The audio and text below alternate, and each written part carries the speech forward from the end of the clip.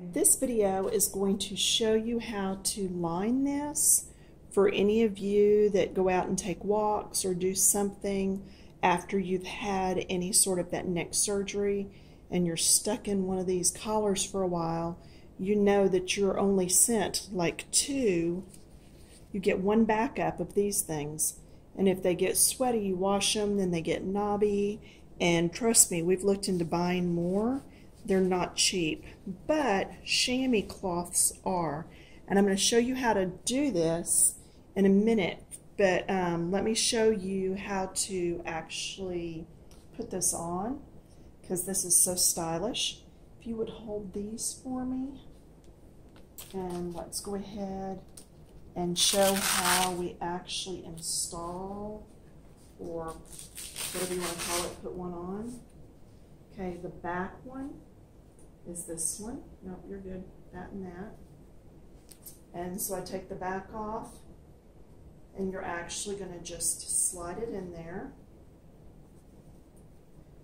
and then lay that back piece back on. And I'm going to show you how I cut this so that it actually has this little bit of overlay. Alright, then I take this one off, I lay it down. Remember how you take the sides? He's going to have this one and hold this one, still looking straight ahead. That keeps that back part from falling off and gives me time to put the front one on. So the front one goes on here, and then the other one is going to go right up here,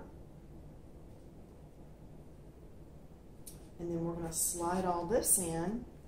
And I know it looks like a hassle to do all this, but now he's ready to go for his walk, and that really needs to be tightened up, but I'm not going to because he's already taken his walk today.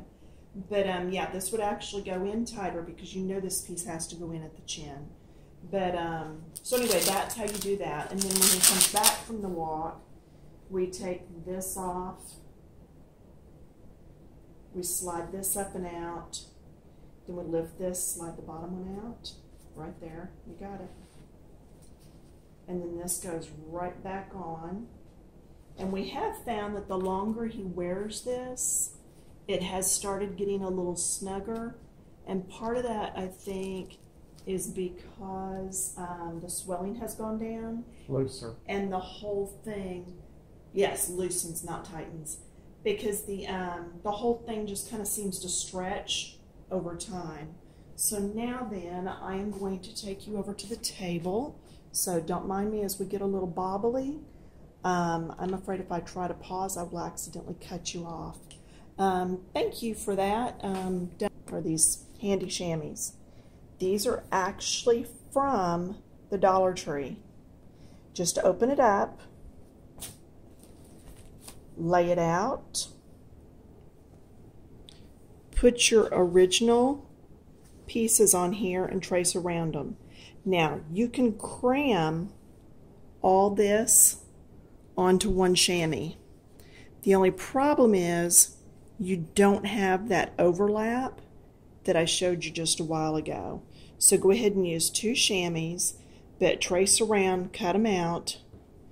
You end up with these, and then slide them in like we just showed you. Now, I would not dry these in the dryer. Wash them by hand, drip them dry. Chamois are notorious, very notorious for drying up, just shrinking up in the dryer. So again, and I keep these on hand all the time for all sorts of just crafts and things around the house. Any spill on the carpet, get it damp, wring it out really good, and it's going to soak up the moisture.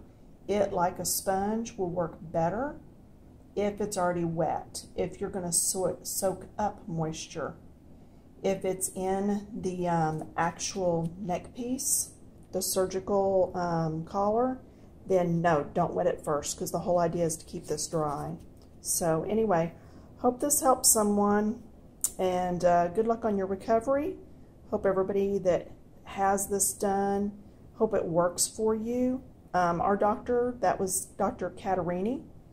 I think it's Jeffrey Catarini, and works out of the Plano, Frisco area. Highly recommended. All right, thanks, and y'all have a good one.